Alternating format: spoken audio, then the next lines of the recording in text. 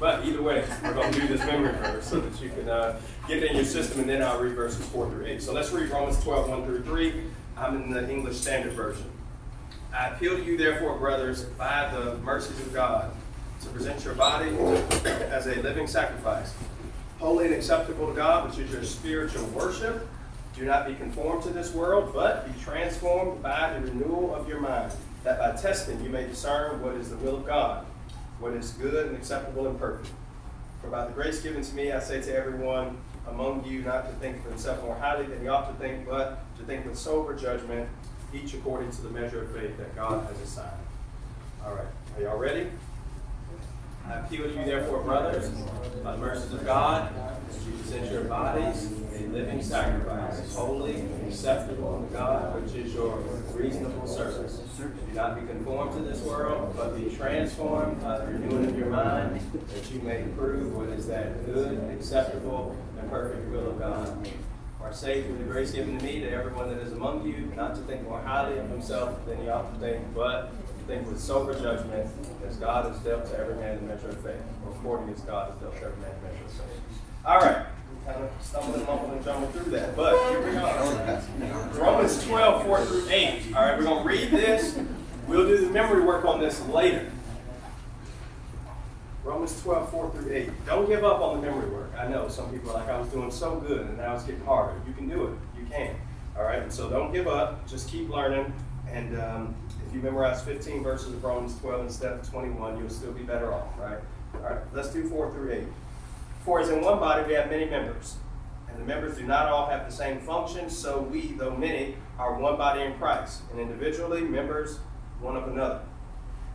Having gifts that differ according to the grace given to us, let us use them. If prophecy, in proportion to our faith; if service, in our serving; the one who teaches in his teaching; the one who exhorts in his exhortation; the one who contributes in generosity; the one who leads with zeal; and the one who does acts of mercy with cheerfulness. So far in Romans 12, Paul has talked about how to be a living sacrifice. Verse 1, he says, present your body. You've got to give God your body. Present your body as a living sacrifice to God, which is really acceptable service. And then in verse 2, he says, this happens when your mind gets changed. By the renewing of your mind, you're able to figure out what is the good and acceptable and perfect will of God. So he says you've got to have your mind renewed. And then in verse 3, he talks about seeing ourselves as we truly are. And when we met 2 weeks ago, we talked about that. He says, don't think more highly of yourself than you ought to think, but think with sober and clear judgment. See yourself as you really are, according as God has dealt to each one the measure of faith. But now tonight, Paul gets practical. Paul gets down to where we live in verses 4 through 8. And he thinks about, or he helps us to answer some of the questions that we might have like this. What is it that I can do for God? What does God want me to do? Or what is it that God has equipped me to do? And so you think about being a living sacrifice and living your life on the altar for God. And what we're going to talk about tonight is finding our function in the body of Christ. This matters because if we don't do what we should, we won't just disappoint God, but we'll offend him.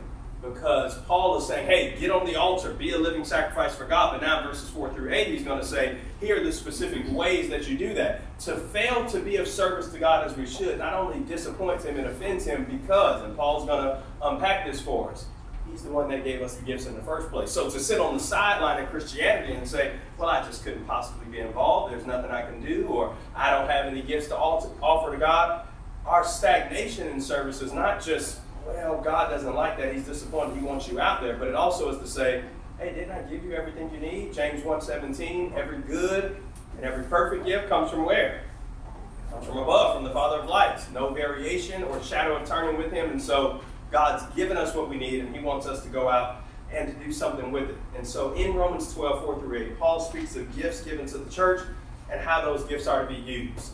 I'll let you decide, and we'll do this together when we get through 5 through 7, which of these are miraculous, which of them are continuous today. Because some of the gifts that Paul mentions in that section are miraculous, and some do continue on today. But the point is, there still are gifts that we have. And we'll get practical about how we can develop our own and some things we should not do that might hinder us from doing that. And so let's start tonight with verses 4 and 5. Paul starts out in this section by saying, for as in one body we have many members, and the members do not have the same function. So we, though many, are one body in Christ, and we're individually members one of another. So Paul uses one of his favorite metaphors for the church, really for the Christian life. He says we're the what of Christ, or we being many are one what? Body. We're one body. Paul loves to do this. Paul's saying, hey, there's one family of God. You remember Jesus prayed in John 17 that we might all be one, that there be no division among us. He wants us in the same family. 1 Corinthians 12:13, Paul says, for by one Spirit are you all baptized into one body. And so this idea of the one body is something that Paul typically refers back to. He normally has one of two ideas in mind or a combination. Sometimes in the New Testament, Paul says, look, guys, you're one body. And what he wants to do is draw this idea, hey, focus on your relationship to Jesus. And so he'll say you're one body, and then he'll talk about the head, which is Jesus Christ. He does that in Colossians 1:18 and Colossians 1:24. But other times, Paul says, hey, you're one body in Christ. And the focus isn't so much on Jesus, though he's not out of view. He talks about our relationship to each other. So either way, Paul could be talking about our relationship to each other or our relationship to Christ. But he uses this idea of the body. It's probably his favorite way to refer to the church. And so here's the question. What is the purpose of Paul describing the church as a body? What is he trying to communicate with that analogy? What do you think Paul's trying to say? In either case, if Paul's talking about our relationship to Jesus or our relationship to each other, when Paul talks about the church, sometimes, Paul doesn't say body. He says, hey, you're the temple of God, Ephesians 2. Sometimes he talks about family, 1 Timothy 3:15. You're the church of the living God, the household of faith. But when Paul says you're the body of Christ, why that? What is that supposed to suggest to us? Why say the body? Whenever he brings up the concept of churches as body, with the focus being on the individual members of the church itself instead of the head being Christ, he is usually emphasizing that there is unity even though there's variety.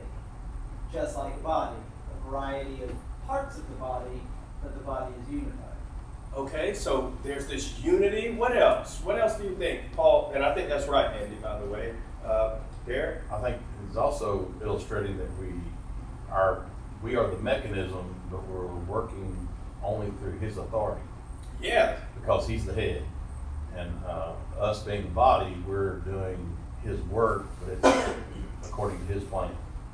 Yeah, so this idea of the body may stretch to show our dependency, right? We can't do anything without Jesus. And so in the end, we do have a role, but our role is in a minimal sense in comparison to Jesus, who is the head. So Paul uses the metaphor of the body to sometimes talk about the idea of, hey, we need to appreciate the fact that we can't do it without Jesus. And Andy mentioned some things as well about our role in being servants together. What else? What do you think about? Why does Paul choose body? Because it's going to matter here in this section on gifts and abilities and our contribution to the work. So why say, hey, you're a body. You're the one body of Christ. Chelsea. Well, he's showing that we all have function, like individual jobs. Mm-hmm. Like how your arm would be important just as your leg would be important. They have two different abilities, which I would think is why he brings out gifts. If you do this, you have this, do this. Yeah, that's going to come up again. So that's right. Especially in 1 Corinthians 12, he does the same thing, right? And so he says, hey, you've got this part of the body, the physical. Whenever Paul mentions the body of Christ, whether he's emphasizing our relationship to Jesus, whether he's emphasizing our relationship to one another, or a combination of both, he really is doing it for many of the reasons suggested, but he has one main focus. He's showing our connection or our link to one another and or to God. And so he's saying, hey, you don't stand alone. Think about how impactful that is. He's about to talk about gifts, your talents, what you can do and what you can do. But he says, hey, I don't want you to start thinking about it that way. I already told you in verse 3, think soberly. But remember, you're a body. Paul doesn't say, hey, do the work of the Lord. You're a finger. He don't want you to think that way. You might think, hey, I'm special. Paul's saying, remember this idea of a body. Why does it matter? Because if a body, you think about the role of Jesus, right? If a body has two heads, it's a monster, right? If a body has no head, it's dead. So you got to have a body with a head. Jesus is in charge. If a body has a great head, but it has other things that are wrong with it, it may be able to survive for a while. But over time, that body, at least in the local sense, you think about local congregations and you think about your own physical body, you can do without one arm, you can do without one foot, and you can do. But if so much of the body eventually breaks down, you eventually be no good at all. And so Paul is often using this metaphor of the body to show that our bodies and our lives are linked to Jesus, and it's to that degree that we can be successful. And so he's saying, hey, before you think about your own individual gifts, I want you to think about what you all are together. All right? And so 1 Corinthians 12:26 says, if one of the members suffers, all of the members suffers with it. And if one of the members rejoices, we all rejoice with it. That's a command. In Romans 12, he'll talk about that. But in 1 Corinthians 12, it's just a stated fact because we're so linked together. Our lives are so intertwined that if one member of the church is succeeding in spiritual things, there's a sense in which we all are. And if one member is suffering, then we all are. All right, so the idea of the body says several things. It says Jesus built one church. You got one body. You're one person. That's all you can be, right? The body says that the church isn't a denomination broken off into various groups and into various parts.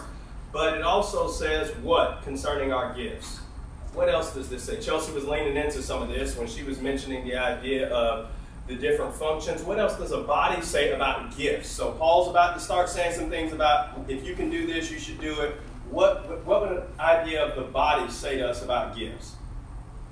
One's not more important or fantastic than another. That's exactly right. This is a team sport. Christianity is what we do together. And so we shouldn't view our gifts as badges of righteousness above others.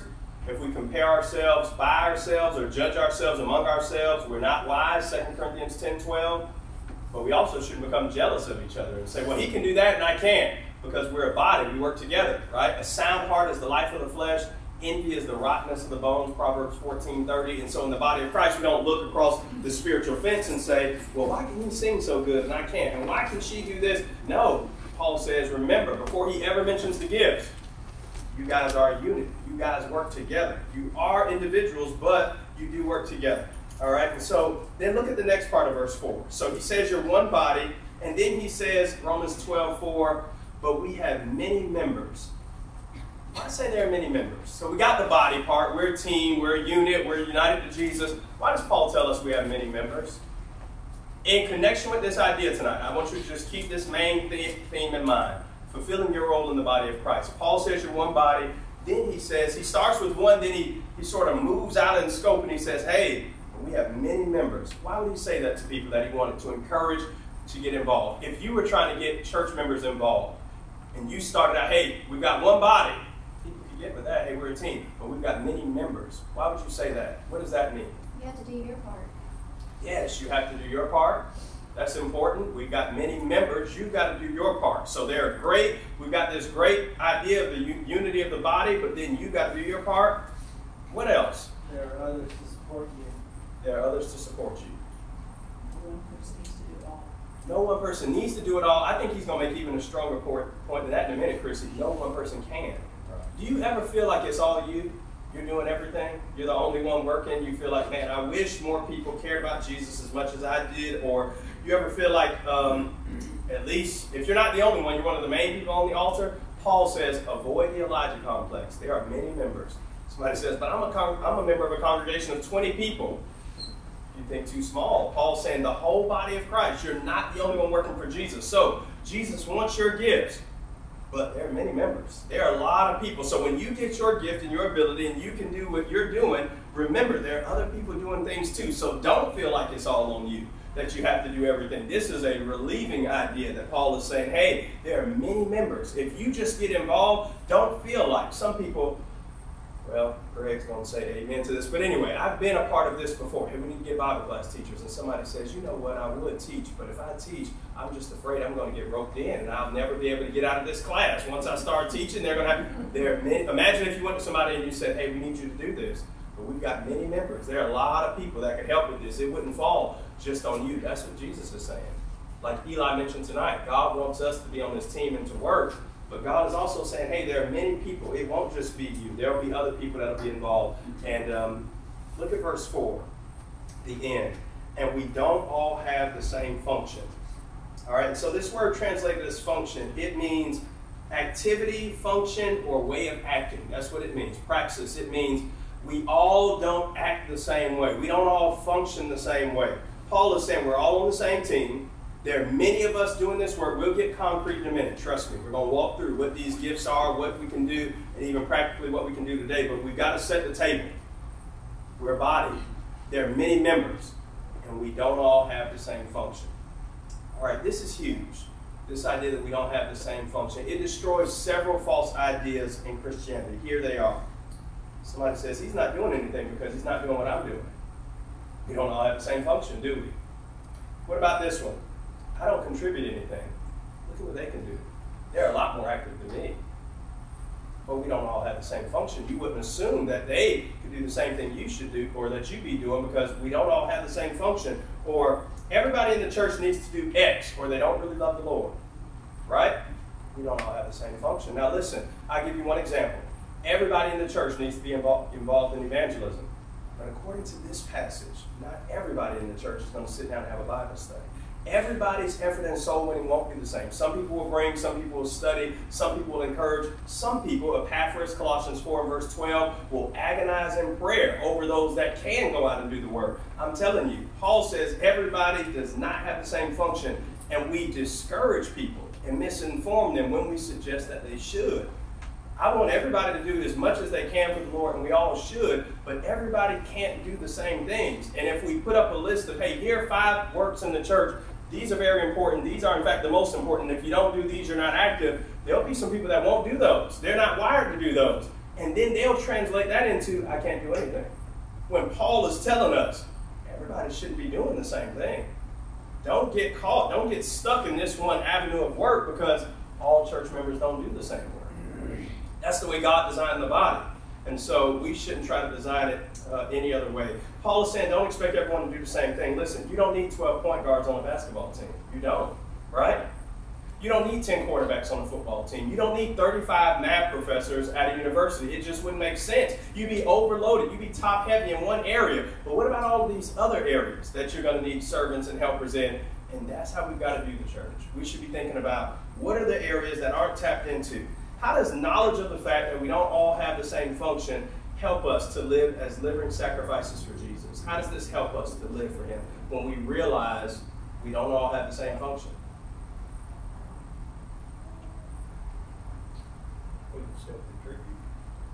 We can still contribute? Yeah, we can. No matter what we can offer, we can contribute and we can know it's making a difference. Okay, what else? How does knowledge of this idea that we don't all have the same function help us to live as living sacrifices? It keeps us from being envious and jealous of others. Yeah, okay. Also keeps us from being haughty and prideful spirit. Yeah, yeah. Why would we get a prideful spirit in our service? How could that happen?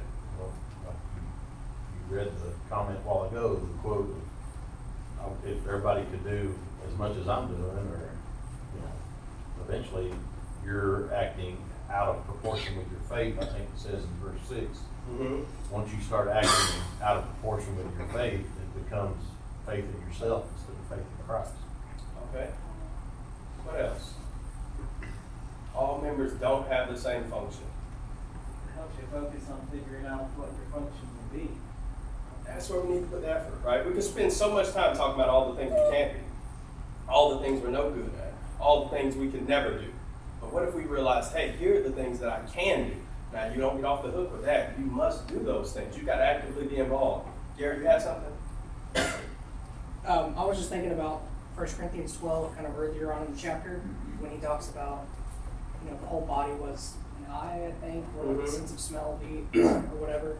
If we think about using his illustration as being part of the body, if we think about each individual member as a unique function, which I think expands on maybe a little bit more in Ephesians 4, then what he was saying, actually almost word for word what I have in my head, was we can identify our function and then realistically attain that and most effectively work.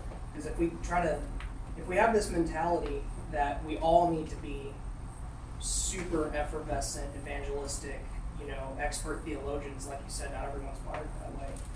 But if we can identify our own function and, kind of have a realistic expectation of our abilities, then we can actually serve the body healthily. Yeah, I would imagine. I wonder how much we may have robbed ourselves of throughout the years by not tapping into everybody's talent. The work of the church is the same, to edify, to evangelize, and to do. Those things haven't changed.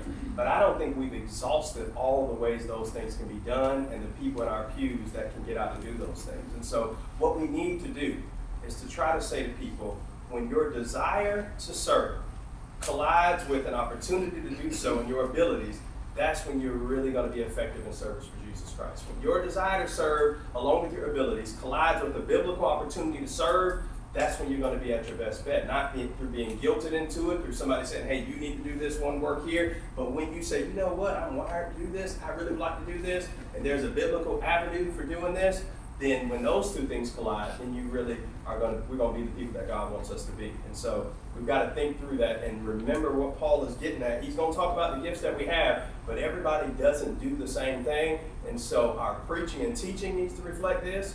The opportunities for serving in the local congregation needs to reflect. This is a challenge because we typically think like we think. We want other people to do it the way that we would do it. But we need to be tapping into other individuals in the body and saying, hey, maybe A is not involved, not because he's lazy, not because he doesn't care, but maybe we haven't tapped into what he could possibly offer. Maybe nobody ever asked him, hey, what can you do? What do you like to do? What are your gifts and your abilities? And then we might find out he is lazy, right? We might find that out. But you didn't know that before. And our works in the church, our opportunities for service should reflect what Paul said in Romans 12 and verse 4. If everything in the church looks the same, if all of the works say, hey, here's the profile we're looking for, then that's not what Paul taught. That's not what Jesus selected in the apostles. You think about a tax collector, you think about fishermen, you think about a scribal guy like Paul. You just think about the kinds of people that Jesus recruited. It reflects this very idea because guess what? Everybody doesn't preach on Pentecost. Peter, we got you for that. You're the outspoken person. Everybody's not going to travel the Roman Empire. But Paul, you got Roman citizenship. And Silas, you have it too. And you'll be able to weave in and out of circumstances that might have tripped up a Peter or a John. They don't have that. Everybody doesn't function the same way, right? And so once we know that, we can appreciate each other better and we can complement each other a lot better. Because you can do things I can't do. It doesn't matter how much I practice. And it may be the other way around. Derek? You actually said this. You got it. Don't you hate me? No. Okay. No. So, and then in verse 5, of course, he ends by saying, keep this in mind no matter what. We are members one of another. All right. The New Testament teaches that God gave miraculous gifts to the first century Christians. He did. Hebrews 2, 1 through 3, talks about him giving those gifts in order to confirm the word. The miraculous gifts were given by the laying on of the apostles' hands. In Acts 8, 17 and 18, Peter and John go down to Samaria, and they lay their hands on those individuals, and the miraculous measure of the Holy Spirit is imparted, and they're able to do signs and that sort of thing. Paul mentions 7 gifts in verses 6 through 8, and I've listed them here. They're right in the text, so I'm going to rattle these off. There's prophecy, there's service or ministering, there's teaching, there's exhortation, or your translation may have encouragement, there's giving and sharing, there's leading or ruling, and then there's showing mercy. And so just think about all of these gifts. The first one, prophecy. How important is prophecy? When Paul compares speaking in tongues to prophecy in 1 Corinthians 14, he said, if you have your pick, always choose prophecy. It's superior to tongues because it edifies the church. 1 Corinthians 14 and verse 1, 1 Corinthians 14, 39. You think about service. And in service, what do you think about when you see that in verse number 7? If service and our serving, what is that? What do you think that gives about? I'll give you a hint. Serving. Right? That's what it's about. It's the same word in Acts 6 and verse 3 when they select those 7 men that kind of, I would say they're a precursor to the work of deacons. Look out among yourselves 7 men full of the Holy Spirit and honest report, and they're able to help other individuals. It's a word that means feet that are swift to service. You might think about a waiter or a waitress. It's at least a part of this word is where we get our word for deacon from. Individuals that just run around, they kick up dirt as they serve. That's the idea. And Paul's saying, hey, if that's what you can do in your serving, then serve. He mentions teaching, and this wouldn't be prophecy. Sometimes people have said, well, prophecy is just like preaching and teaching. But this idea of teaching would be somebody who is skilled in communicating the word of God. Paul said Timothy had a gift, and he gave it to him when he laid his hands on him, 2 Timothy 1 and verse 6. And I believe that gift is preaching and teaching, because throughout his writings to Timothy, especially in 1 Timothy 4, 11 through 16, he's encouraging him, preach the word, Timothy. Use the gift. Give attention to reading and to encouragement and to doctrine and the gift of teaching. What about exhortation or encouragement in verse number 7 or verse number 8?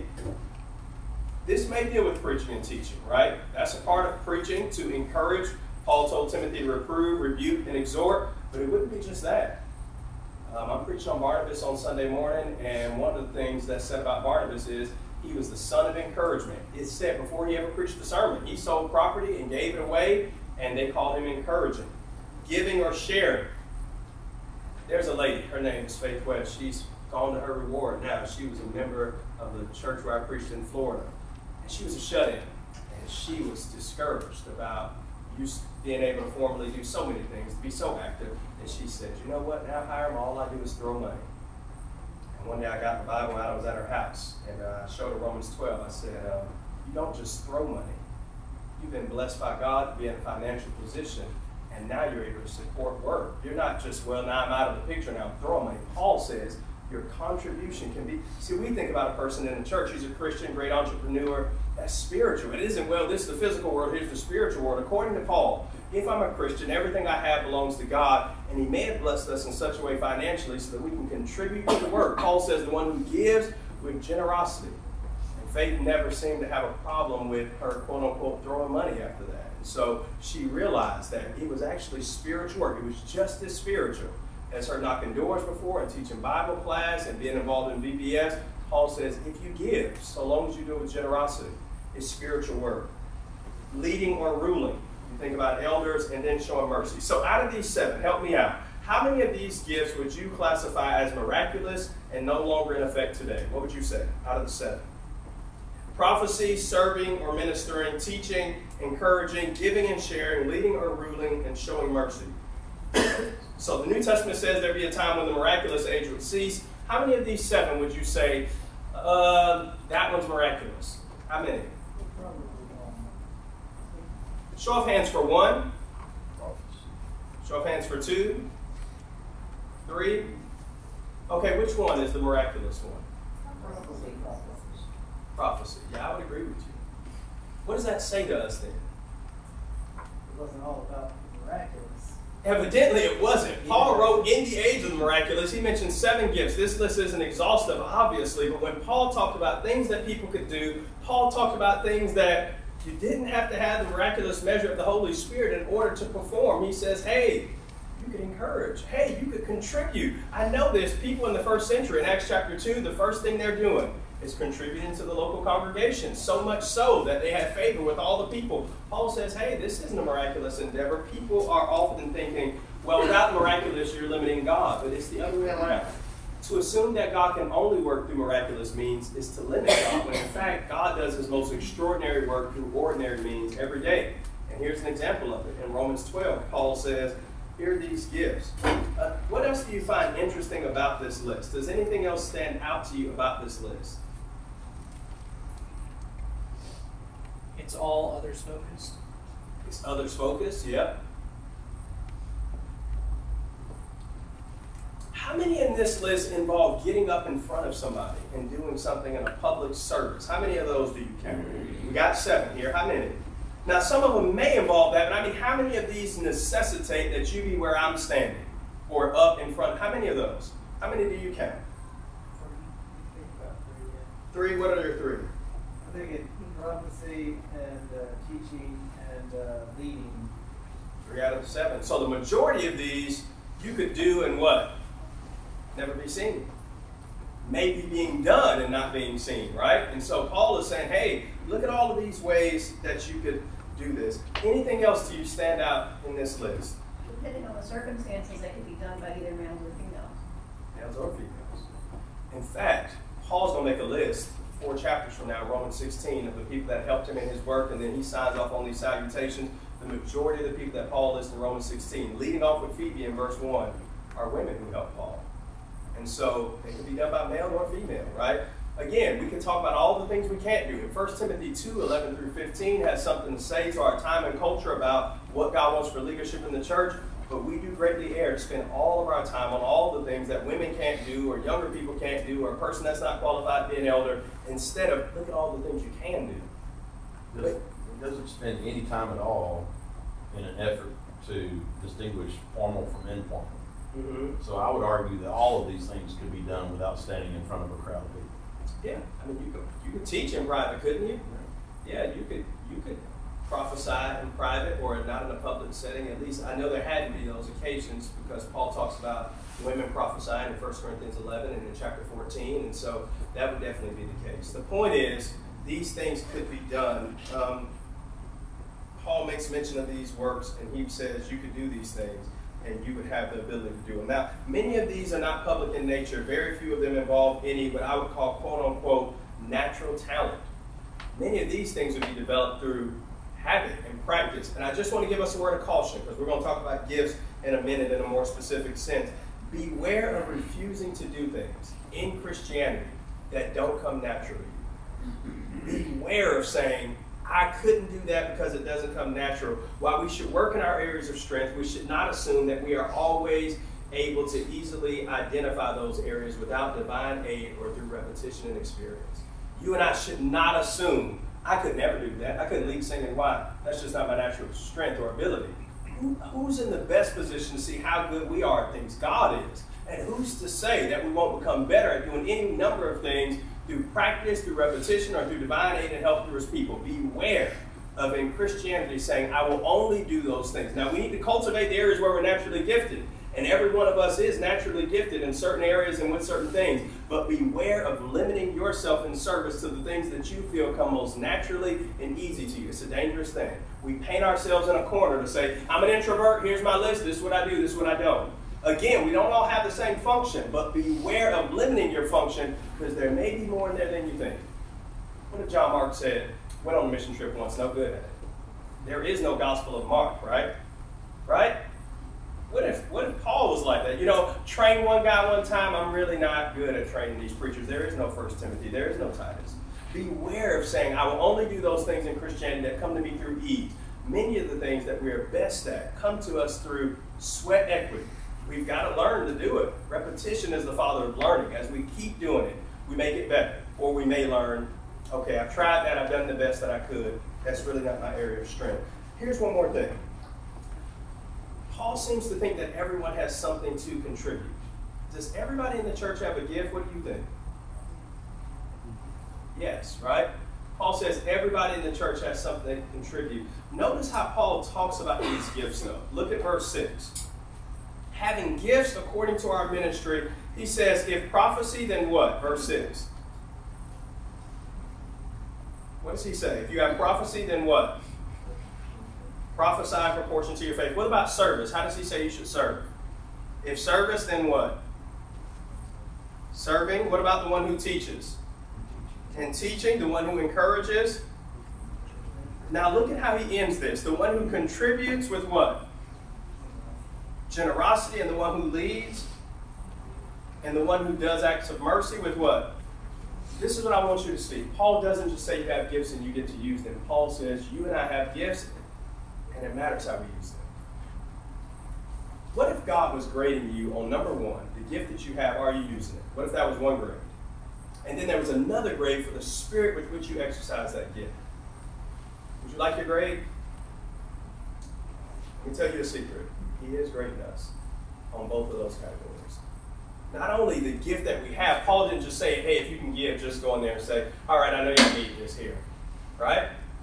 What if somebody came up to you, you were sick, and they knocked on the door? Church people said I should visit. They told me to come. Here I am. Right? Paul says when you do it like you want to. Oh, it matters that you use your gift, but it also matters how you use the gift. We don't just get to slop it on God's table and say, all right, God, I guess they said I've got to do something, so I'm going to show up. What do y'all want me to do? I'm probably not going to be any good at this, but I guess Paul says, no. He who leads with zeal. You don't beg a man to be an elder. Please, we really need you. We really hope. No, if he doesn't want to do it, he that desires the work, 1 Timothy 3 and verse 1. Now, we can encourage him, but we can't force him. He who teaches, there should be a line that says, hey, I really want to do this. We should be, Acts chapter 6, turning people away, saying, hey, look, we're so filled up, we don't have any more room. If you don't want to do the work, you won't really do any good. And so the Bible says there are things we have to do, but then it talks about the spirit in which we have to do those things. Here are a few verses to consider. Ecclesiastes 9 and verse 10. Whatever your hand finds to do, do it with all your might. Colossians 3:23 and 24, when we serve the Lord, we're to do whatever we do, we're to do it as we're serving the Lord and not men. We're to be zealous for good works. Titus 2:14. What does that mean, to be zealous for good works? It means like, there's a good work, I'm going to chase that down. I can't wait to do it. I don't wait for opportunities to come across me. I chase those opportunities down. If there's a good work, a Christian should be sprinting in that direction because that's just who we are. And so Paul is saying, hey, I want you guys to do these works and to do them in the right way. Think with me about the one-talent man before I give you some practical things on how to find your gift and use them. Think about the one-talent man in Matthew 25. What was his problem? You got the 5-talent man, the 2-talent man, and the 1-talent guy. What's wrong with the 1-talent guy? He was afraid. That's number one. Okay, what else? Daryl, you had something? What did the 1-talent guy do wrong? What did he get wrong? His faith was misplaced. His faith was misplaced. Okay. He had a low opinion of his master. He had a low opinion of his master.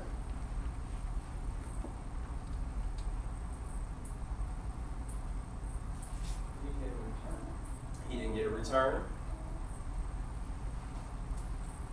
He made excuses for himself, right? He said, I know you're a hard man. You reap where you don't sow, and you gather what you don't put in. And he just felt like he couldn't do it, and he was not successful in his work. He wasn't successful in his endeavors. And so if we take on that same spirit, the same thing would happen to us. What do you think would happen to the church if every member of the church took Paul's words here at heart, found what they could do, and did it with all their might? What do you think would happen to the church? Flourish. We flourish. If we're a physical body, we would grow, we would be healthy, we would be properly nourished. What do you think will happen to a congregation who doesn't take Paul's words to heart here?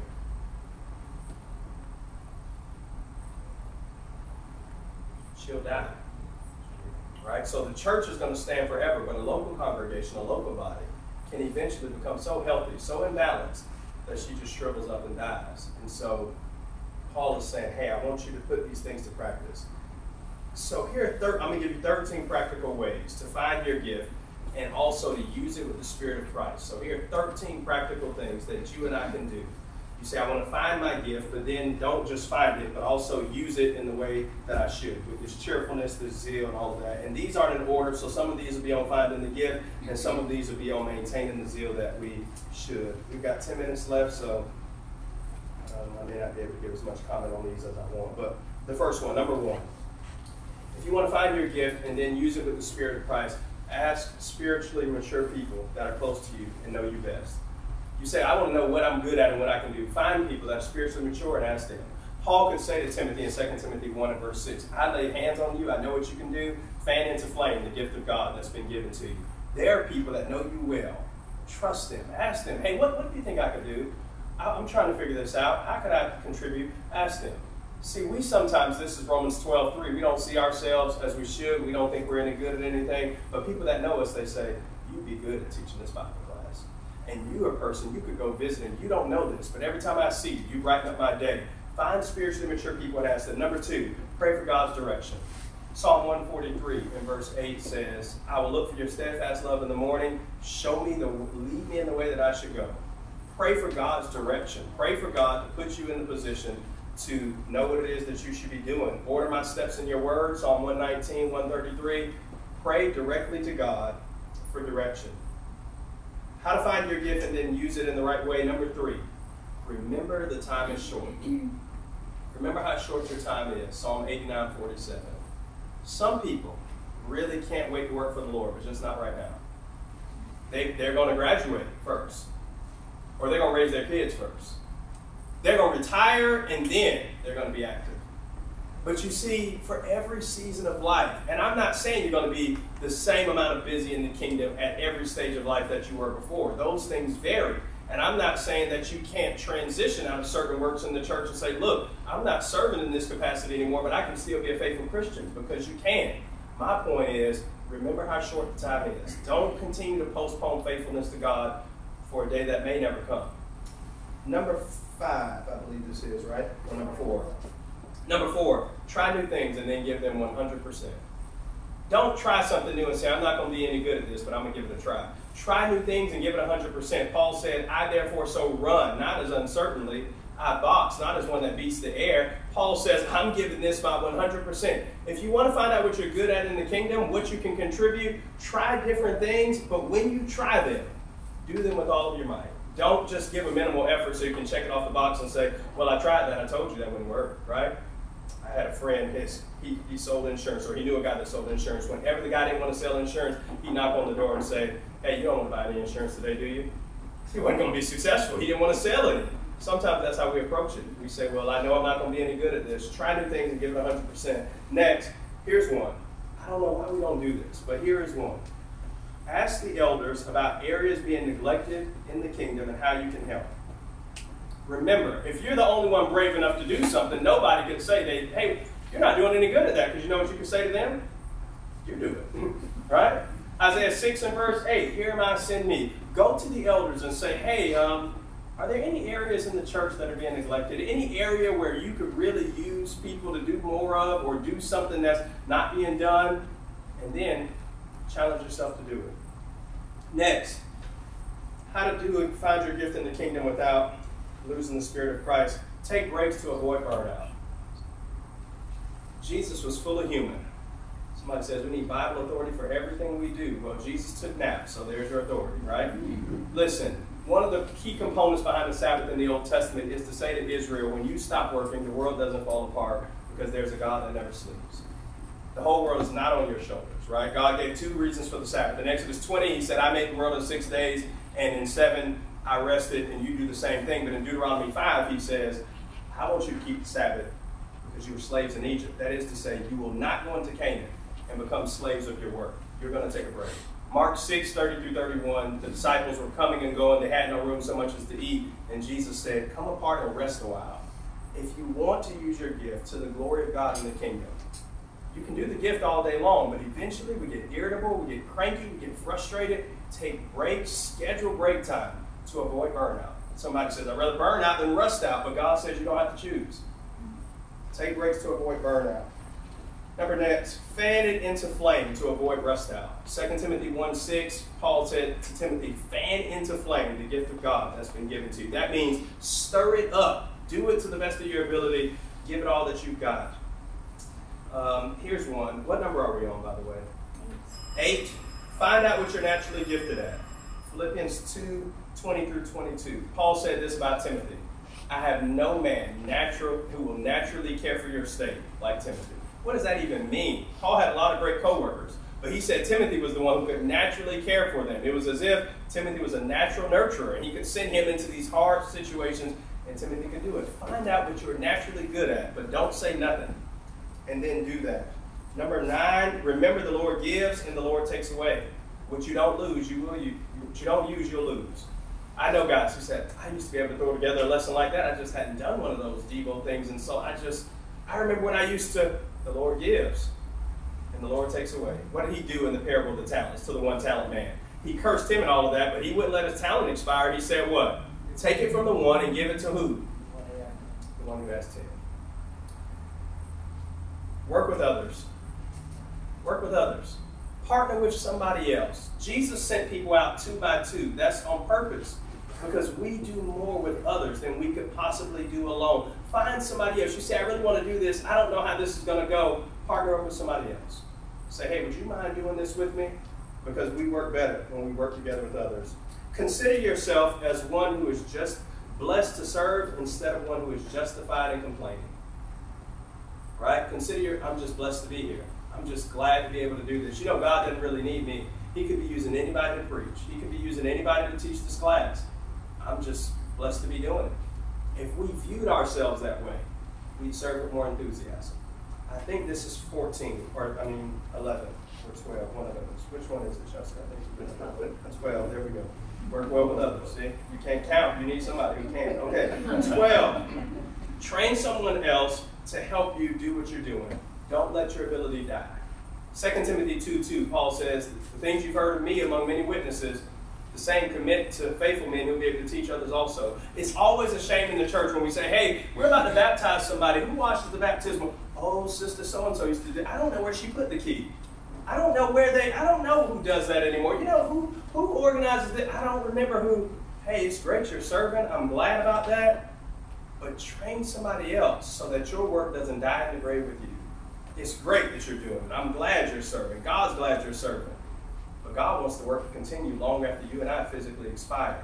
Invest in somebody else. Teach somebody else. Train yourself out of a job. Come alongside somebody else and say, hey, I think you'd be good at this. And here's the last one. Look to Jesus as an example. He says, the Son of Man came not to serve, not to be served, but to serve and to give his life as a ransom for many. Jesus spent his life on other people.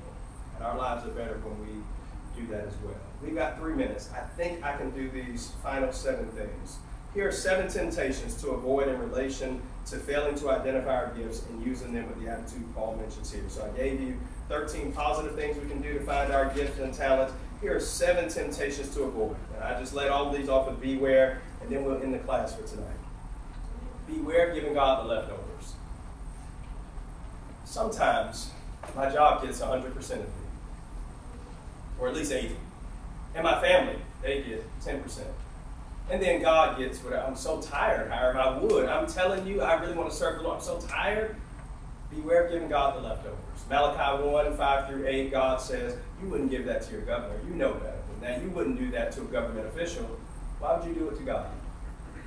Beware of thinking someone else will do it or is already doing it. What if Matthew thought that in John 13?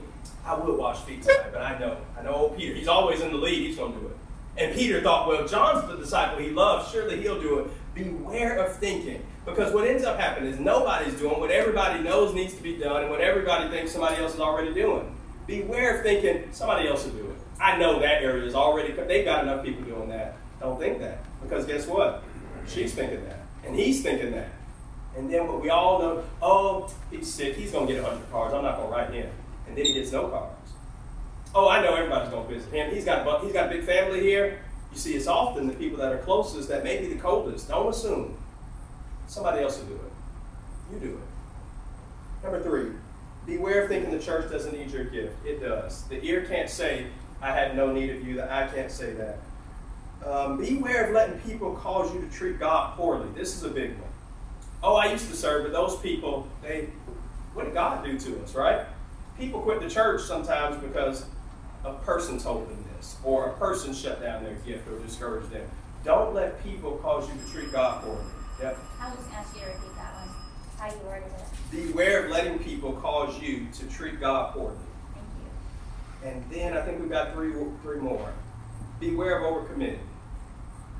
I think it's interesting. If you do have to leave, that's fine. I'm going to do these last 3.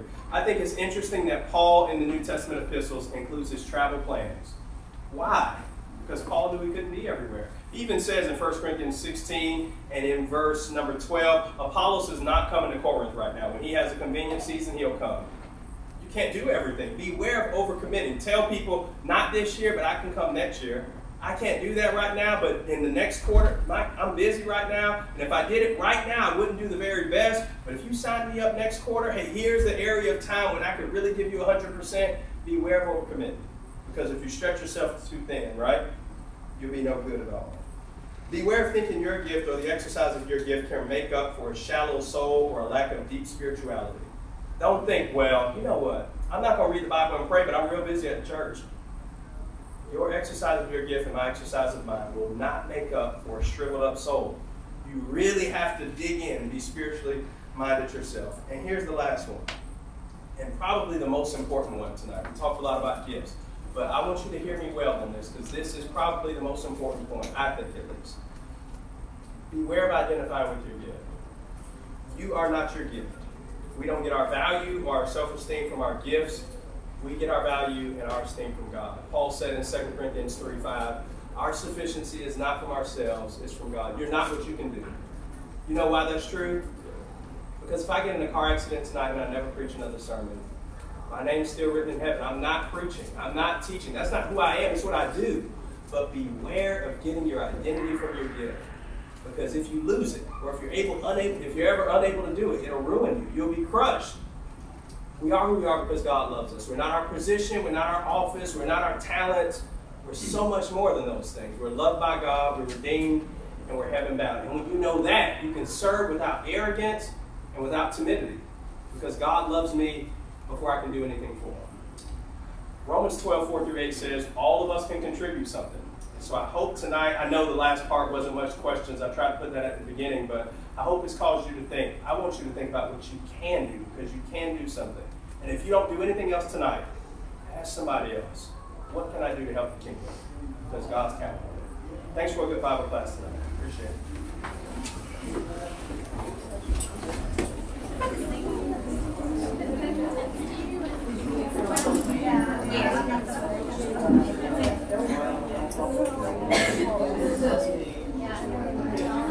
How are you?